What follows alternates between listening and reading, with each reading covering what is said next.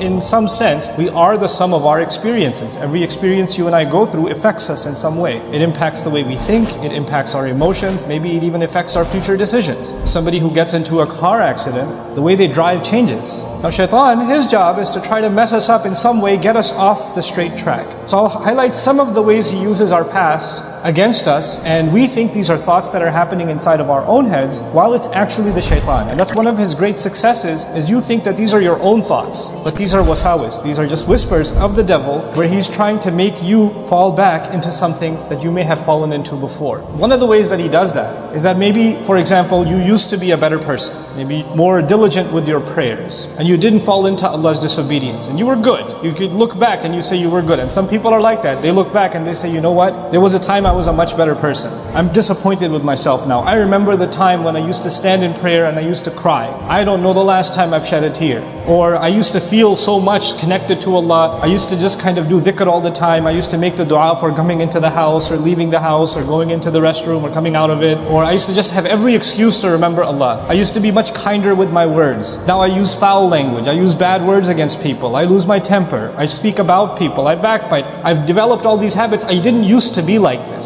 And so Shaitan says, that part of you is dead. That's gone. That's never coming back. Listen, that's over with. This is who you are now. And he'll make you almost give up on yourself. While the reality is, if Allah made you capable of living a certain way and living by a certain standard, and you upheld it, you were able to do it, then that actually means that you will forever be capable. That's actually proof to yourself. And so Shaitan wants to convince you that you no longer have that capability because of whatever experiences you've gone through or I've gone through. Now we will never go back to who we were again. At least in our spiritual sense. We can't go back. Now understand something. Emotionally, maybe you can't go back. Emotionally, when somebody's scarred, maybe they're changed forever, and that's okay. That's life. You know, the loss of a child is not something easy to get over, for example. So there are kinds of trauma or kinds of experiences that maybe our entire lives will be chipping away at trying to heal, and we may never get there. But Shaitan uses that to mess you up, not emotionally, but spiritually. To mess with your connection with Allah. And to basically get you to say, well, you know what? You've gone through these experiences, so what's the point of prayer? And so that's one kind of attack that Shaitan uses against you and me, to make you lament, make you think back with regret about better days that are never going to come back for you. The other thing Shaitan wants you to do is bad experiences that you had, and you start questioning, why did this happen to me? Right? You and I have gone through terrible experiences in life. This is a part of life. Allah created this life as a trial, and every one of us has different kinds of trials, and some of those trials are not easy. And when you think about what happened, it's very painful, and it can be paralyzing. It can be something that you're overwhelmed, almost reliving the event that occurred in the past. And one of the things Shaitan wants is to keep you there, to keep you thinking about the past, to keep you thinking about what happened, and keep questioning, why did this happen to me? Why did this happen to me? Why did this happen to me? Maybe I deserve it. Maybe I'm cursed. Maybe I'm no good. This is why Allah is angry at me. This is why He made this happen to me. And so you live in that moment that happened some time ago that Allah actually brought you out of, but Shaitan doesn't want you to come out of it. He wants you to stay in that hopelessness because he wants you to be convinced, like he is convinced, that Allah has no hope for him. There's no turning back for him, or that Allah hates him even. You and I might develop, because we're thinking about that event all the time, not just anger towards people who hurt us, but even towards Allah. Like, why did He let this happen to me?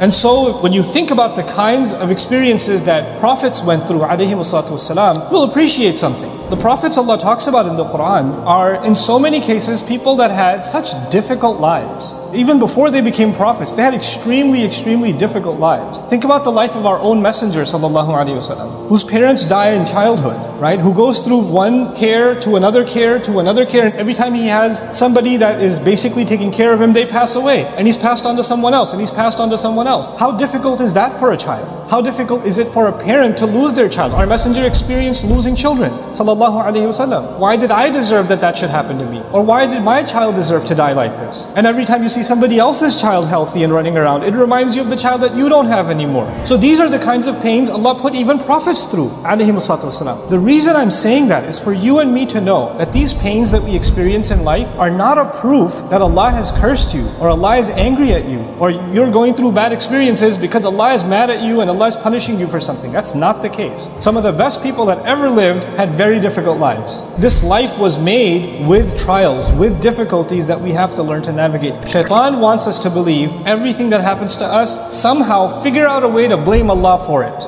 Why? Because that's what he did. فَبِمَا أَغْوَيْتَنِي. He blamed Allah. When he refused to do sajda and he was cast out, he blamed Allah immediately. That's where he wants you to get to. And so he uses that past bad experience, that painful experience, to try to pull you away from Allah also. Another way he uses your past. Maybe some of us, we lived a life of sin before. Maybe you had friends or relationships that were leading you down a road of sin, that you kept falling in and falling in and falling in. And you figured out a way to make tawbah to Allah, and you cut off those friendships and you cut off those relationships. You decided that those people may not be evil, but I know that when I'm in their company or when I'm around, then I fall into evil. So I'm going to try to protect myself, and I'm going to pull away as much as I can and try to fix myself with Allah. You will know in your personal life who those people are. And maybe you had people like that in your life that were pulling you into sin, whether they realized it themselves or not. And maybe it's not even their fault, maybe it's your own weakness. But since you recognize that, you say, you know what? Every time I've tried, I've fallen back into sin, I'm going to discontinue some of these relationships. Not because I hate these people, not because I'm better than them, but because I want to save myself.